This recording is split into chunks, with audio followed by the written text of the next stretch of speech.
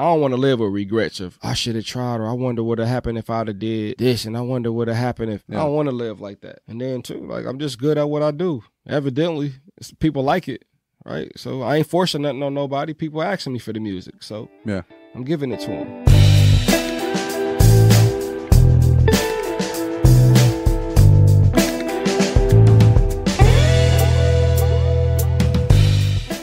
Hello, everyone, and welcome to another episode of a podcast for creative people. I am creative person Christopher Tallon, and this week I brought some weed from Pharmhouse Wellness over to the studio and met up with Alfie DaGreat, and I'll let him introduce himself. I go by Alfie DaGreat. I represent Grand Rapids, Michigan Black Rose Society. What the Black Rose Society means is, in most cultures, the black rose is a symbol of death or something bad, right? But in some cultures, a black rose is a symbol of hope or new beginning. So that's what we represent. Right now, it's a hope and a new way of life and a new beginning for people. So we're going to push that culture for whatever you're doing in your life. It's a new beginning. Every day, you got a new opportunity. You don't have to be what you was yesterday.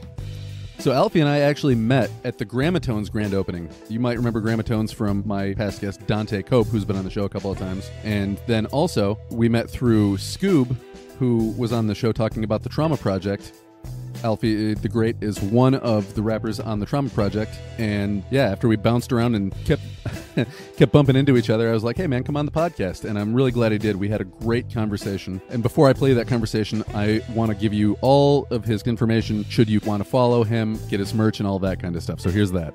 We got merch on Up Nation. If you go to uplifenation.com, you can buy my t-shirts and my hoodies right now. They're on uplifenation.com. BRS by ADG. That's what you look it up under. All my social medias are Instagram, Facebook, Twitter, Threads, and TikTok. Alfie DaGreat. ALFIEDA capital GREAT. All together. You don't have to space it. All right, folks. You know what to do. When you're done listening to this, go out, listen to the Trauma Project, catch Alfie's song on that, and follow Alfie DaGreat, check out all his music, watch his videos on YouTube, all that stuff. All right, so without further ado, we're going to go ahead and get started talking about his writing process and see where it goes from there. And stick around till the end of the podcast and hear the whole song that you're about to hear a clip of now called Different Clout by Alfie DaGreat. Different clout, what the fuck the riff's about? It's only getting worse, I used to try to hear him out. Sometimes you let them in just so you can hear him out. As far as rappers go, I done killed the fear. I'm more like it.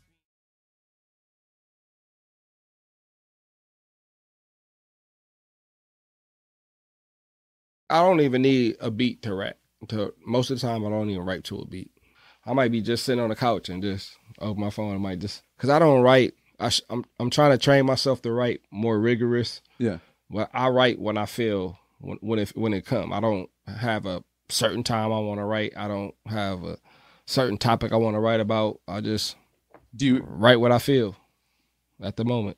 So I just talked to Scoob the other day, and I want to talk about the Trauma Project a little bit with you too, because you were on that. So this is maybe a good time as any. With that, was that a song that you already had written? Destiny. The song's called Trapped in My Thoughts. Trapped in My Thoughts. Sorry, I was going to say Trapped in My Head, but it was like, that's not right. Feature Huff the Goat. Yeah. So with a song like that, is that something you already had, or when you were presented with the idea? Because it seems to me like it would be harder to write to somebody else's idea, but if you can really lock in with it, then it doesn't really matter whose idea it was. Well, that was destiny, right? It's funny how that worked.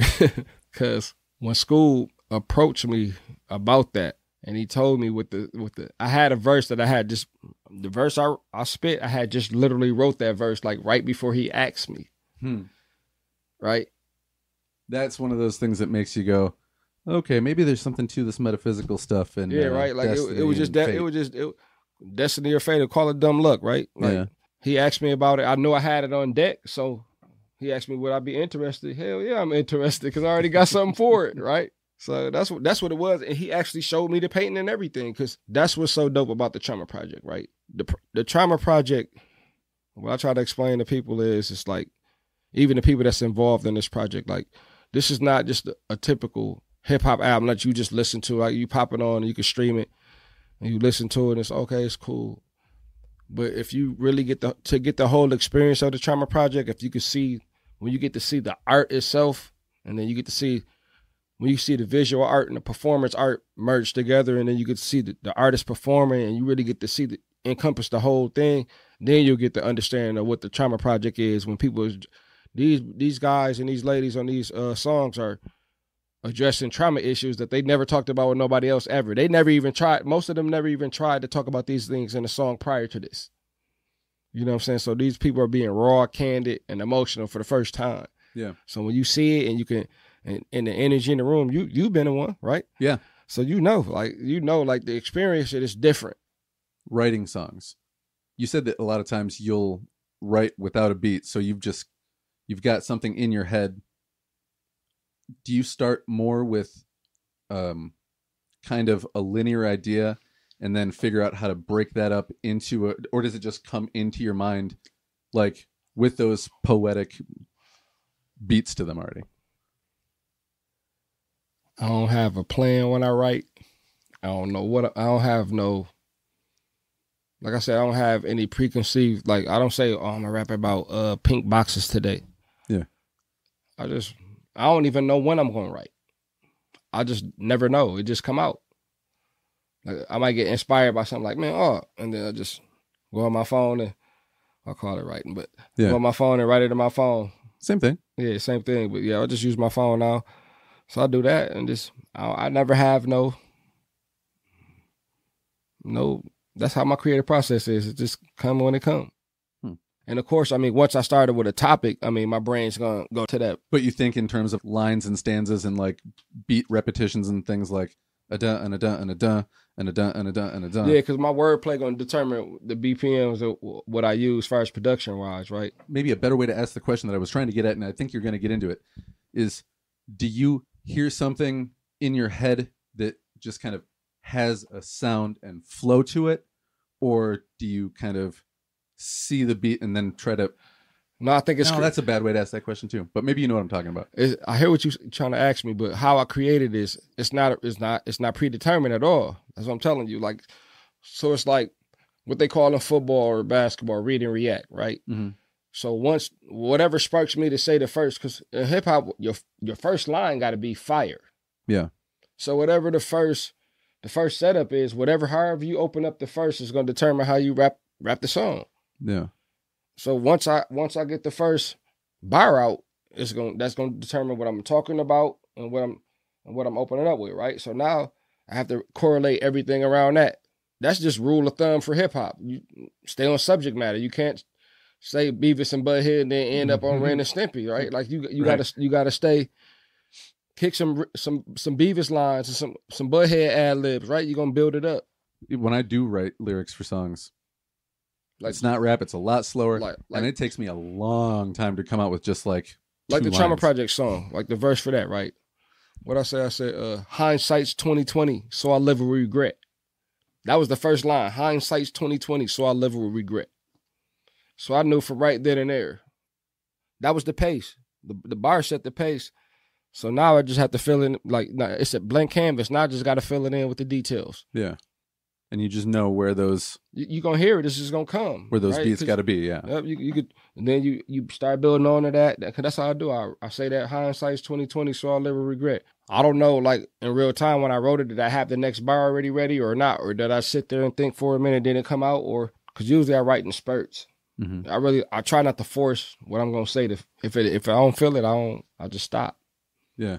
Once you start, gotta go. No, that's not gonna work. That's Or it's starting to sound like what we call filler bars, like where you just saying something just to pass time to come up with the next clever line. Like it's really no substance in what you really just said. I try not to use filler bars. Like I really want to be. What you was asking me about my conviction. That's why I rap the way I rap. Like I don't want to use filler bars. I want you to really believe everything I'm saying. Like I ain't saying nothing because it sound cool. Yeah. The cliches things. Like some people's voice is so dope they can say oodles and noodles and you be like, man, it was fire. Did you hear what he said? He said oodles and noodles. Just because his voice is good. Or he know how to ride it, or he know how to ride the beat a certain way. Oodles and noodles. Oodles and noodles. I'll snatch your poodle. All right. He's famous. So like I just create from, once again, just fill in the blanks, bro. Like once that opening line, because you know the opening line got to be good and the closing line got to be good. Yeah. So they got to be equal. Mm-hmm. Or one got to be better than the other. But something to grab someone's attention, something to keep them thinking about it when it's done. Yeah. Just stamp it. And then the rest, it's like building a car, right? got the engine together. Now you got to make sure that transmission is good, the suspension is good. You know it's gonna roll. Will you write things down often and then go, no, or do you think each thing out in your head first and then go, okay, that's good, and then actually commit it to, your phone or whatever? I write it in my phone.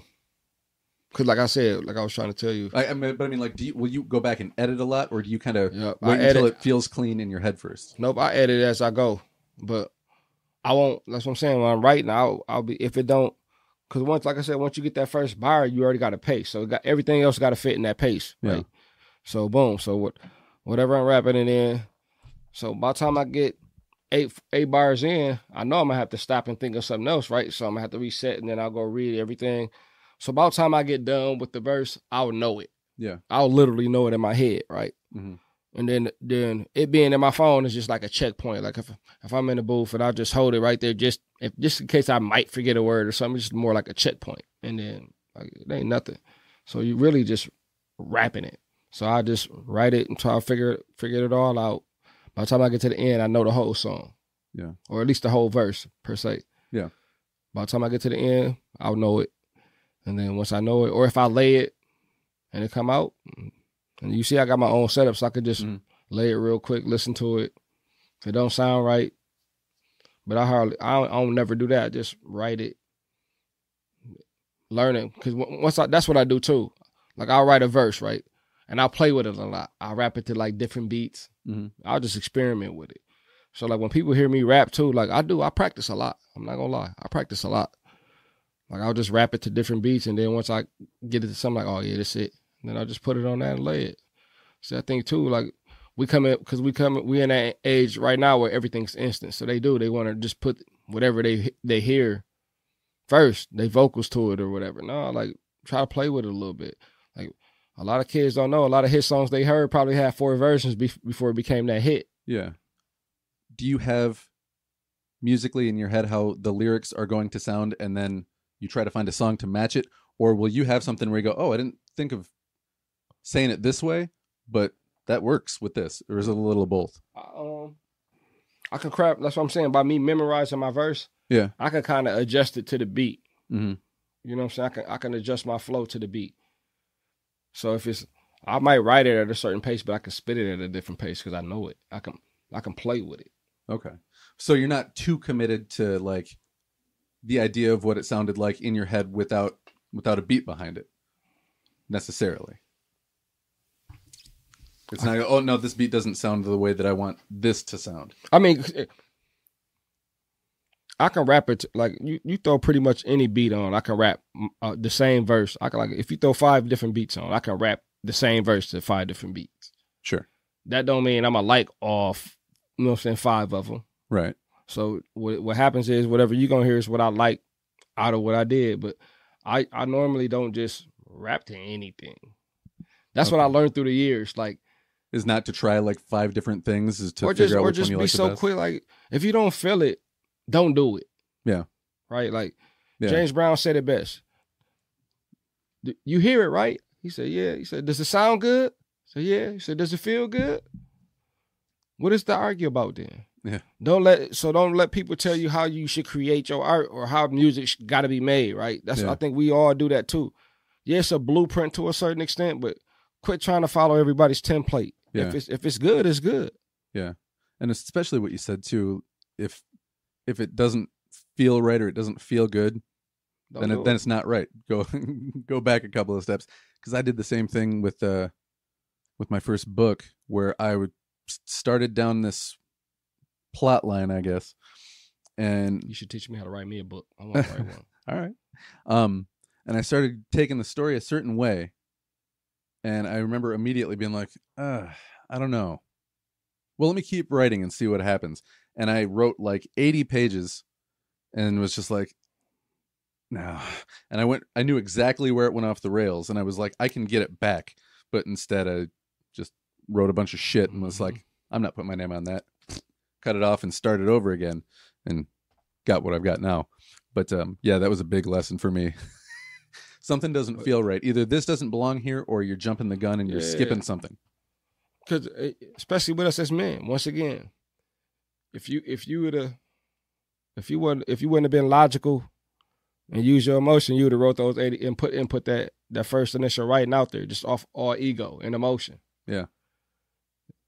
But you thought you use your logic and your intuition, right? I wish I would have used it before I got to 80 pages, but yeah. But you needed to go there. Even you writing those 80 pages might have been therapy for you. Yeah. Right? It was therapeutic for you. You didn't lose. It took you down some shit that you thought you forgot or you didn't want to address probably. You was like, oh, this is getting kind of messy. Let me kill this, right? Yeah.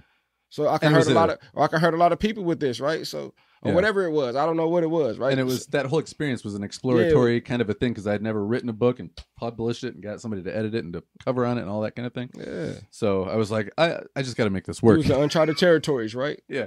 Like you said, make it work. Figure it out.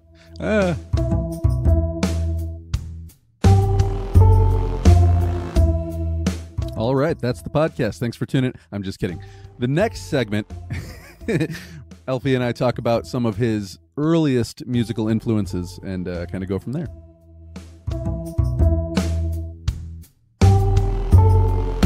Inspiration, yeah. I'm an 80s kid, right? I'm 44 years old. I was born in 1980. I grew up listening where my mom played. A lot of Motown. Yeah. My grandmother herself, my maternal grandmother, was a big Temptations fan. So listened to a lot of Motown, Nita Baker, Sade, a lot of R&B soul, a lot of different music. One of my uncles was a real big jazz enthusiast. He used to listen to like Coltrane, Najee. He liked different type of jazz, classical jazz. Thelonious Monk. Thelonious Monk. He listened to him. Thelonious Monk's my dude. That's my favorite. So like my Uncle Al, he listened to a lot of different music, but he was a jazz guy. Yeah.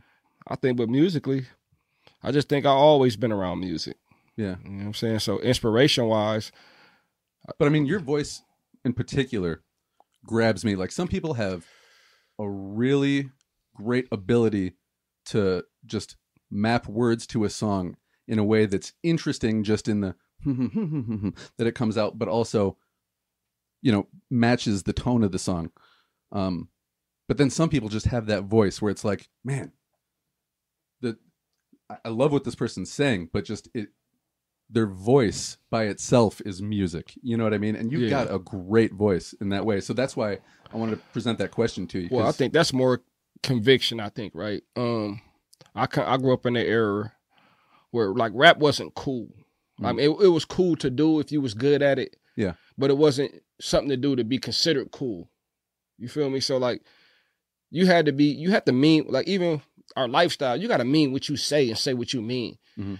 If I'm saying leave me alone passively, nobody's believing me. But if I tell you leave me the fuck alone, you tend to believe me. My tone changed, right? Yeah. That's why Tupac is going to be revered as one of the greatest to ever, because when you hear like you said, when you hear his voice, the conviction in his voice alone, he could be joking. But the conviction in his voice lets you know he meant every word he was saying. And his presentation too, it almost kind of reminds me of like an old school Southern Baptist, like almost like a Martin Luther King, like I have a dream. Like it feels like it's kind of coming out of that same kind of a register. You know what I mean? Like a very that passion, right? That feeling, because his voice can fill up the room, right? And I tell artists that too, like. Even when you performing, you can perform and not move up. Like, you don't have to be moving a lot to be a great performer. Your voice can make everything do whatever you want it to do. But that's just the belief. I think that's more conviction. I think that's passion.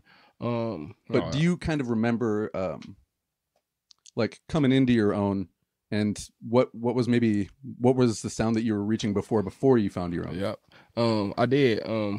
Everything you doing good, no matter how great you are, right? You got to learn. Everybody starts off green. So you should hear growth. Yeah, right? Yeah. And it was one particular song. I can't remember exactly what it was, but I could literally, in the song, hear when I found my lane. Like when I found that groove. And then from there on, it was more easier for me to rap. And that's where I molded myself after that. Because I used to rap real fast. Yeah? And now it's like I will have to really like sit there and really craft it and practice to rap fast. Like Busta Rhymes Twista fast? Yeah, I used to rap fast like Busta Rhymes. I used to can rap that fast. But like now, I got a song on my new one I did on my new album. I got a joint on there. I'm rapping fast, but I used to rap fast, but then I learned how to just slow it down, and because I was trying to fit so much of what I was feeling and what I was thinking into a bar. Yeah, you're like, I can blow people's minds by saying this much rather than like kind of finding like the most poignant piece and just going. Mm-hmm. So it's like, but back to I think if you asking me about my inspiration as far as my voice, and then I was raised by black women, you know, they passionate people. It's like, if you ever been around an old bossy black lady, you know it. I mean, and that's for any color or any ethnicity. They tell you they got that old black lady that's a friend or a black friend, and she's an older lady. She's a boss. She control it. You know what I'm saying? So I got that conviction and that passion, I think. But is that just what, as far as just tone and sound goes, is that just what comes out of you naturally, or have you kind of learned that there's a certain like amount of breath you need to use, or a certain like tone you're trying to kind of fit in between and keep it kind of or is it just naturally smooth like that? This is my natural voice, but also too, I think I got a lot of let people know one thing though. Like, I'm legally deaf, so I wear hearing aids.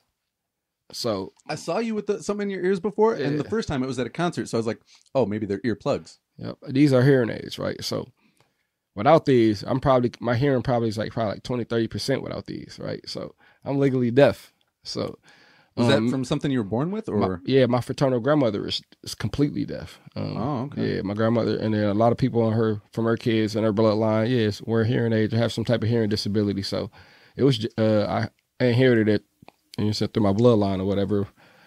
But yeah, man. I got several deaf cousins. I actually majored in sign language in community college for 2 semesters. My grandmother just died in June, just past June. She was 93 years old. She didn't know sign language, and she never wore hearing aids.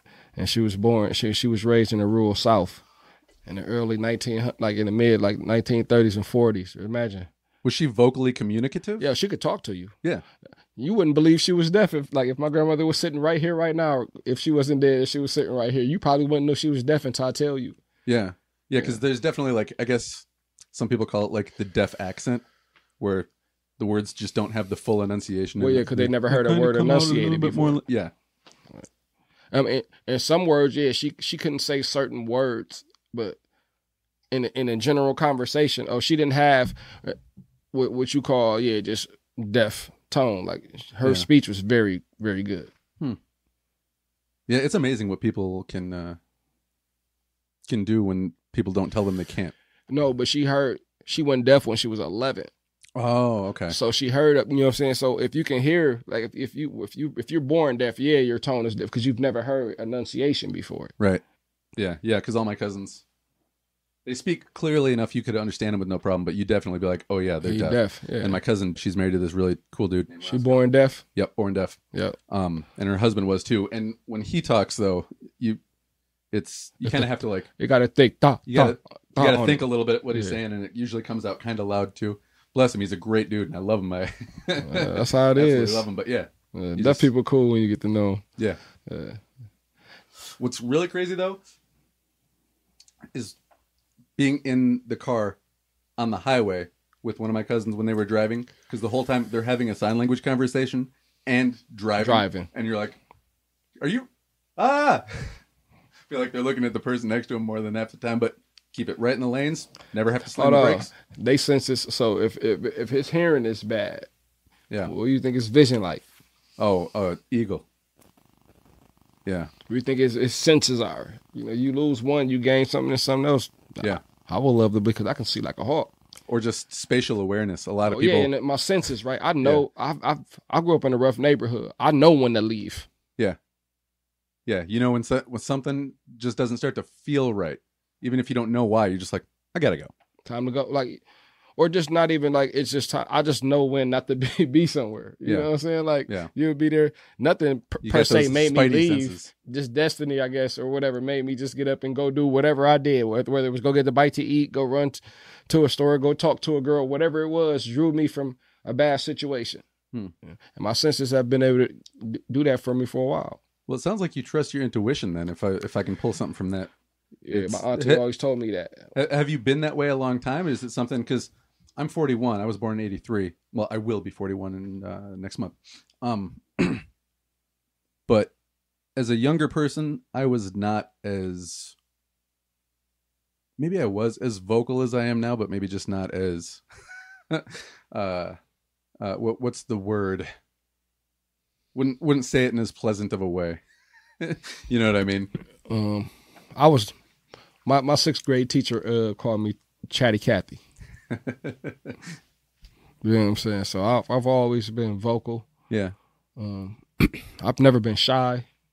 I always had, but I always had friends. People always liked me. So it was like, it wasn't a bad, like, to me. But I mean, as young growing up in hindsight now as a young man, yeah, I probably should have shut up a little bit more. You know, but I've always been this way.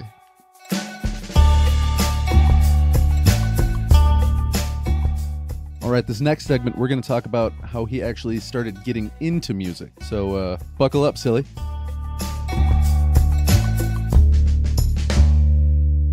When did you start getting into music, like actively trying to either cover somebody's music or make your own, but like actually make music? Probably since I was born in 80, ever since I ever heard a hip hop record. Like, I mean, any record, but hip hop is ingrained in me because from my recollection, I remember the Beastie Boys, Run DMC, like Beastie Boys, No Sleep to Brooklyn, Paul Revere, Brass Monkey, Slick Rick, like everything I was hearing. Funky Junkie. Yeah, like I was hearing it, but I had the canny ability, like when I hear it, to know it. Like I was able to do that at a young age. And, so probably about, for real, about 85, 86, I was already a hip hop junkie already. Yeah. So like I could hear your music and probably hear it like 2-3 times for real, hear your song and probably pretty much know most of it. Yeah. If I like it. Yeah. I got into music, like not really into music, but like listening to, I'm trying to remember when CDs became a thing, because we're that age. So you talking 90, I would early say 90s? 92, 93-ish, maybe 90, if you pushing it, maybe 95, because Garth Brooks was making a killing off his CDs back then. Yeah, it was. Seriously. Even my dad bought some. My dad's not a country guy. When Garth Brooks, it was funny because when Garth Brooks was king, CDs was at our all-time high. When they seen hip-hop artists making all that money off CDs, the government lowered CDs to $10. That's wild. And I think in his entire career, Garth Brooks has only written like 4 songs independently. Hey, you don't got to write them. You just got to be able to perform them and do the business right. Yeah. Garth was a bad dude, though. Yeah. That dude can sing a song. Say, maybe it's not, maybe he didn't write it, but that dude can sing a song. Garth Brooks never claimed to be the greatest thing since sliced bread. He just played his role. Yeah. Right? He wasn't a cocky dude. And from my understanding or what I've seen of him, he was never just he didn't act like he was bigger than the genre or the culture. He just played his part, and he just happened to be very, very successful with it. Yeah. Like, for real. So was the question about hip hop? Yeah, no.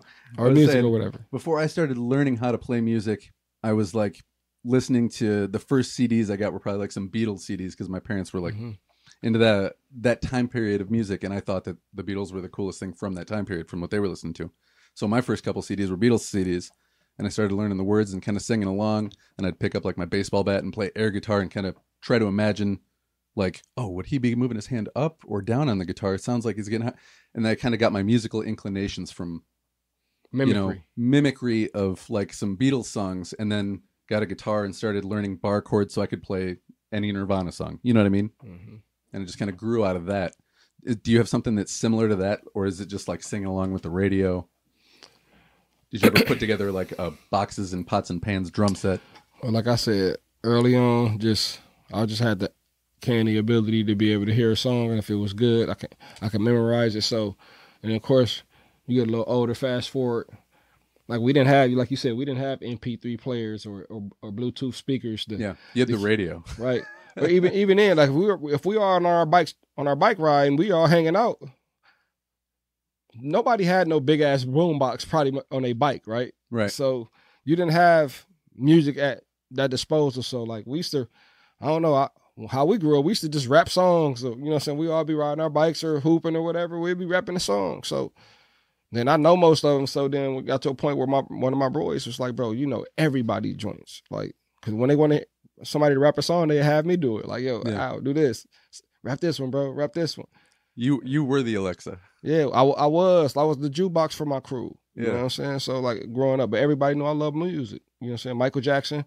Like I was very influenced by Michael Jackson too. So like, the music always been around. Have you ever heard any of Michael Jackson's music demos where he just does like an acapella and then gives that to somebody? Yeah. Those acapella demos of just like him doing the music for Beat It or something like that. It's insane. Yeah, he dope. It's high art in and of itself. And it was for him just like a, you know, here, learn this and then play it so I can sing over it. So, but just imagine being on that level at 6 years old. Yeah. Well, I mean, that kid was born in he's singing that fire, song. Hold on, he's singing about being in love at 6 years old. Like he's experienced love. Well, yeah, but yeah, exactly. Well, that comes back to like that Garth Brooks thing. Like he might not have wrote this song, but man, he can make you believe he did. Yeah. That's phenomenal, bro. Yeah. Yeah, so like, but it's still mimicry though, right? But when did it jump from like your friends just being like, hey, show them the thing to be like, you know what, maybe I need to like get a cassette and like record and listen to myself back or something like that? Well, how that happened was, so when my bro told me I should start rapping. Oh, hold on a second. And a cassette, for anybody that's younger listening, is the precursor to CDs, and for anybody that doesn't remember what those are, it was the precursor to MP3s and streaming. Yeah. Okay, go ahead. Yep. So I've lived through all those eras. That's crazy. So I went from rapping, then my bro was like, man, you should try to, you should start rapping. Cause you know everybody's stuff. And then just happened some of our homeboys was already kind of rapping already. So and then I just happened, they was already in my crew or whatever. So I started doing that too. I did just what my boys was doing, right? Like so we started writing little raps. Then I moved back home. My cousin, he was real serious about rapping. And then I used to just be with him every day. So me and him would just write raps all the time. Just, I mean, for real, that's pretty much what we did. Hustled and wrote raps and hustled and play basketball. And then just, it became like every day. It was like a practice for a long time. Just my first time I ever went to a studio to lay the verse was 1997. I remember where the studio was called DDK. It's right there on Union in Michigan. Okay, so I'm doing the math. You're still in high school at that point. Yeah, no, I had a GED. I got my GED on my 17th birthday. So like, yep. Okay, so right around that same time. Yep, I was still a high school kid though, technically. Yeah, yep, 17 years old. I was 17. Yep. So, yep, laid it at the studio. It's now a pizza parlor in that building right now, but yep. Did that 97, about 97, 98, and then my cousin did an album or two. I was on that a few times, did a few features on that. And then, we was recording. After that, I was just recording. And then I didn't drop but the crazy part is I didn't drop a solo project from 97, from me first recording. I did a few features, but I never did have a solo project until 2021. Was that because there wasn't really a good opportunity, or were you like, okay, I've heard what I sound like, and now I want to get to hear before I do it again? No, I think what it was at first, honestly, was just the finances, back then. Because that shit's not cheap. Now we have the ability to do this ourselves, but I went to a studio when, before I was about to go to Iraq, I was like, I should at least put some songs down. So if God forbid I die, people will be like, oh, well, he lived and here's a mark of his creativity. You know what I mean? Yeah. And yeah, that was not cheap. That was like a paycheck for a couple of hours in the studio. Yeah, and that's what I'm saying. So back then, it was really expensive. Like in the late 90s, early 2000s, studio sessions wasn't cheap. So you got to think. We were either putting them on, pressing them up to CD, or like you said, they're still on cassette, right? Mm-hmm. You gotta get a photographer. It wasn't cheap to even get a picture to make a cover art, right? And then you gotta get this pressed up. So it wasn't cheap. So I didn't have the finances, and my life wasn't stable enough for me to be able to produce. But I always maintained. But I always rapped. Like, did you? I know a friend of mine. His name is Justin Smith. Shout out to Justin. Smitty, what's up, Smitty? What up, Smitty? When he was in high school, him and a couple of guys got together and started just like a independent punk rock music label, and they got together enough money. Like I don't know if they had the money raised somehow or if they convinced all the bands to like give them $10, but they found somebody who would press like 10,000 CDs for criminally low per CD, and they got all these bands, like 20 something bands, one song each on there, and then they gave all the bands so many copies, and they all just tried to sell as many as they could, and that was like the way to maximize that. Like I can be on a full ass album with exposure. Hopefully these other people are out there pushing it like I'm gonna. I'll just be on there for 3.5 minutes, but that's how I'm gonna get it out there. So you basically like, so in the bigger scheme, look, we got mass produced CDs, right? Yeah. Your single is on here. That's what the artist should be looking at. Like, my single's on here. Yeah. If I could sell, if I'm getting a mass produced and I'm selling them for pennies, so I'm really just pitching my single. It just happened to be on the album. Yeah. You're just throwing a line out. Who wants it? So that was pretty clever. Yeah. Yeah. So yeah, that was really the way for a lot of people. And I know a lot of those bands would get together and be like, oh, so-and-so's putting together what we call that in hip hop? You know what they call that in hip hop, you know. Mixtapes? Yeah. Come on, right? Yeah. Mixtape. They was doing mixtapes back then. We called them compilation albums. Yeah. Or soundtracks. Yeah. Right? Yeah. Movies had the soundtracks. It was a good movie. Had to have the soundtracks back then. Oh, man. And we're old enough to remember movies where they didn't have soundtracks. They just had a guy with a keyboard who would just play all the background music. But shout out, though, it did give us Man, what? We got a lot of shit, though.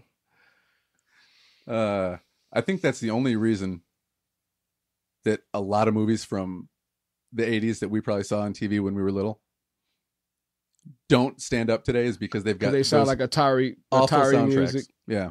But then you've got a couple of them that still work. But like, you watch a movie like John Candy, Who's Harry Crumb, and anytime there's an action sequence that's if I watch Gleaming the Cube, that used to be my favorite movie. Christian, he used to be the skateboard kid. Gleaming the Cube was a skateboard movie. I bet if I watch it now, it's corny. I bet it is. I'm gonna try to find it and watch it.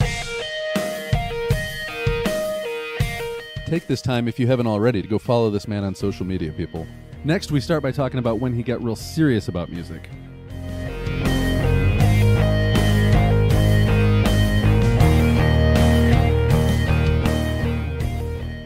When you started getting real serious about trying to get recorded and start finding ways to get yourself out there, what were you listening to at the time? What was real big, and what do you think, looking back, maybe kind of came through in some of your music where you can say, I used to hear a little bit of this?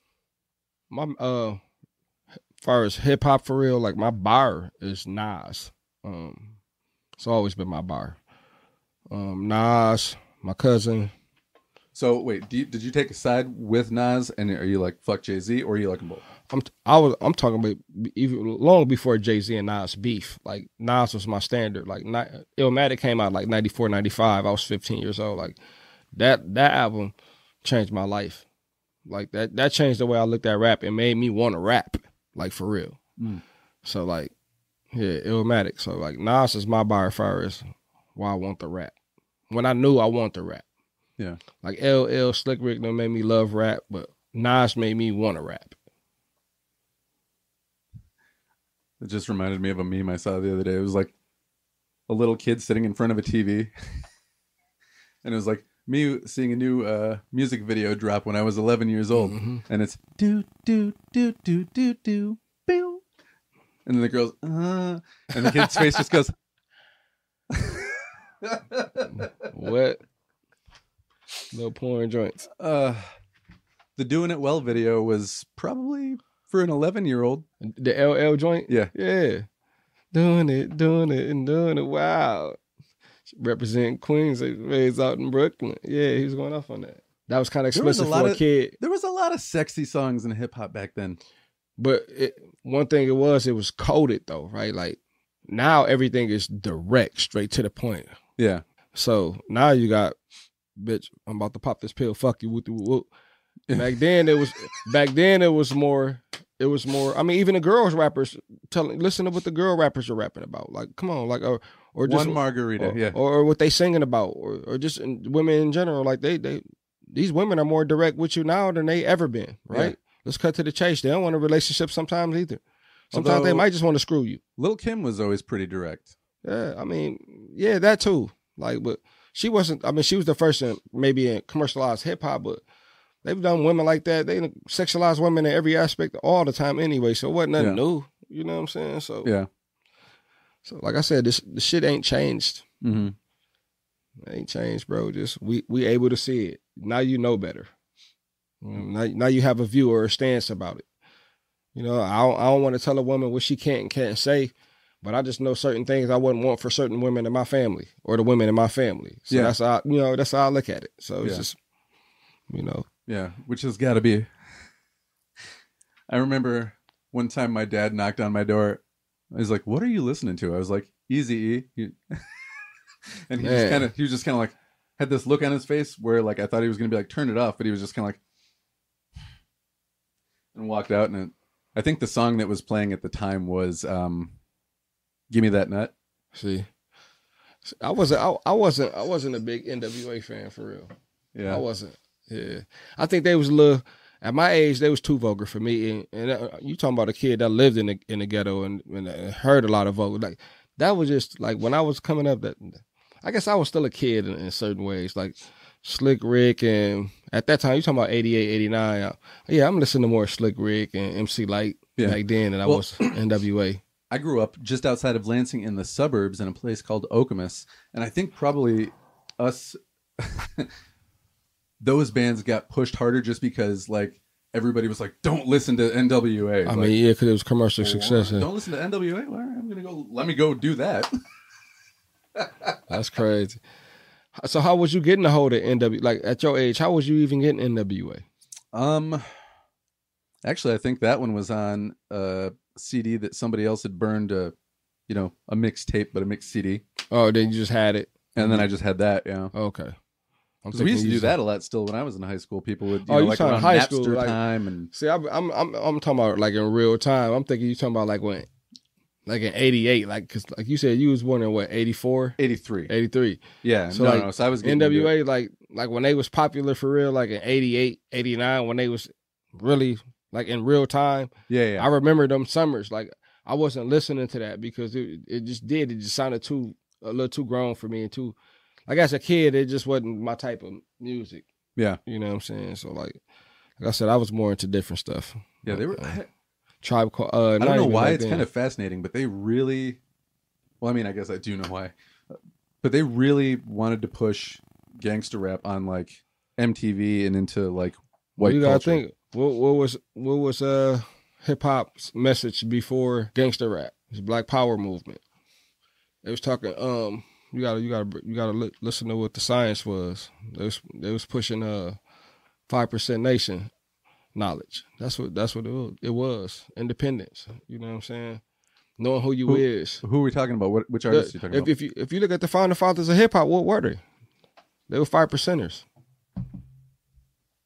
5% nation. Like yeah, they was. Kool Herc and all them brothers, Zulu Nation and all them, they was that's what hip hop was created for. It's supposed to be the voice of the voiceless, right? For the ghettos is the people that's less financed, that's broke, that's poor. That's what they created that for. To have, like you said, it was partying. Yeah. To forget about the harsh reality of what they was living in. Yeah. You know what I'm saying? They was living in ghettos with lead in the walls and crazy shit and rats and roaches running around. You know what I'm saying? So that's where hip hop came from. Like hip hop, like I said, hip hop wasn't made to be cool. Like it wasn't something to do because it was cool. It was a way to spread a social message. Yeah, you know what I'm saying? Social message. Social message, and just the social message, and also like let's forget about whatever we going through right now. We just finna party and listen to this good music. Like you said, this is good music, right? Yeah. Good vibes. They took old records their parents had, just like you were saying. Took old records. Then they found out they could reverse them. You know what I'm saying? They just created a whole culture from nothing. Mm-hmm. to just forget about the hard times we having. A rapper wasn't even the main thing when hip hop started, right? Right. Oh man, there was a movie that used to be on HBO all the time, and it was specifically about DJs who were scratching back in the probably late 80s in New York. Right. So when you watch Crush Groove and Beat Street breaking these movies, I grew up when these movies came out in real time. Like I used to watch them. Yeah. I watched Breaking 1 and 2. I watched Disorderly by the Fat Boys. I watched Tougher Than Leather by Run DMC. Yeah. Like I really watched these movies as a kid in real time. They was Ed Lover and Dr. Dre, Who's the Man movie. Like I used to watch all that. Yeah. You know what I'm saying? In real time. So always, man, hip hop always been like, I love hip hop, bro. Like that's all I ever did. Yeah. Like that's my life.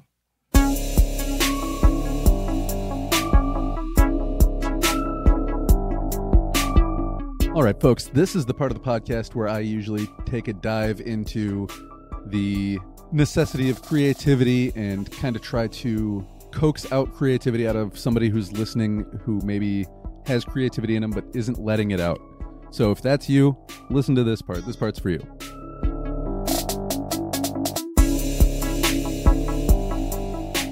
Part of this podcast exists, I think, in terms of trying to like motivate people who have a guitar at home but haven't played it in 5 years. Like, pick that thing up. You know what I mean? It's not about getting on the Billboard top 10s always. It's about just exploring how you feel through some kind of artistic medium. It's funny, right? I rap at the age I do in a genre that's not friendly at all to people my age, right? Hip hop is a young man's genre. Yeah, we should say, right? But guess where I get all my love and support from? Majority of it from the youth, right? We got to stop. Like we be cutting up. We are always in our own way. Yeah, right. In terms of we as individuals are in our own way. Like as a culture, yeah, we be in our own way as human beings. Okay. Like I didn't know if you meant like creatively. Like sometimes people even creatively, people like try to hold out opportunities for other people because they're afraid they won't get as many. Like we talking about people that's either creative or people that got the skill set that won't. Right. Yeah. Yeah. You brave enough, and you have the courage enough and enough go ahead to purchase your own equipment and start your own podcast. You instead of sitting on the couch critiquing everybody else's podcast, you say like, because that's what most people do. Yeah. Right. Or anybody that's trying to critique this podcast. That's what a lot of Twitter is, right? Oh man, this person sucks. Oh, this show sucks. I hate this. But they've never done it or never even attempted to, right? So like, and then I don't want to live with regrets of I should have tried, or I wonder what would have happened if I'd have did this, and I wonder what would have happened if I don't want to live like that. And then too, like I'm just good at what I do. Evidently, people like it. Right, so I ain't forcing nothing on nobody. People asking me for the music, so yeah, I'm giving it to them. It's not like it's a difference between trying to make money and profit, like what we call clout chasing. Like if you're doing this for attention, I don't care necessarily to be famous. But when you talk about hip hop and Grand Rapids, I want my name to speak like and ring bells. Like when you talk about Grand Rapids hip hop, like oh yeah, Alfie DaGreat, like he one of them ones. Mm-hmm. It's not about being better than nobody. It's not about being the greatest of all time or whatever. I want to be cemented as one of the best, or I want to be one of the foundation that hold this hip hop up in Grand Rapids. I want to be remembered forever. Yeah. Like, I don't want you to be able to say Grand Rapids hip hop and not speak my name in a positive light. Like, dude was really for us. I think creative people especially need to, I mean, everybody needs to hear it, but for this podcast's sake, creative people need to hear like,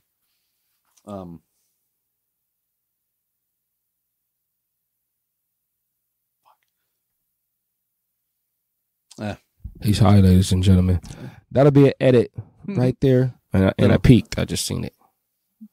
We'll edit that too, though. Yeah. All right, folks. By this time, we were pretty high. Shout out to Pharmhouse Wellness for getting us there. And then I'll just push into our wrap up here. All right. Well, hey, man. Thanks for letting me sit down with you. I appreciate it. Thank you, my brother. Appreciate you. All right, everybody. That was Alfie DaGreat. I had to cut out like 10-15 minutes off the end because, as Alfie alluded to there, I was too high to keep talking. But I had a great time talking with Alfie DaGreat. I hope someday soon we get to collaborate on some music and hang out again. Really nice guy, really talented musician, and he's a man of the people. He's here for us. He's here for the culture. He's a real one. Stay tuned here, and I will go ahead and play you the rest of that song of his called Different Clout.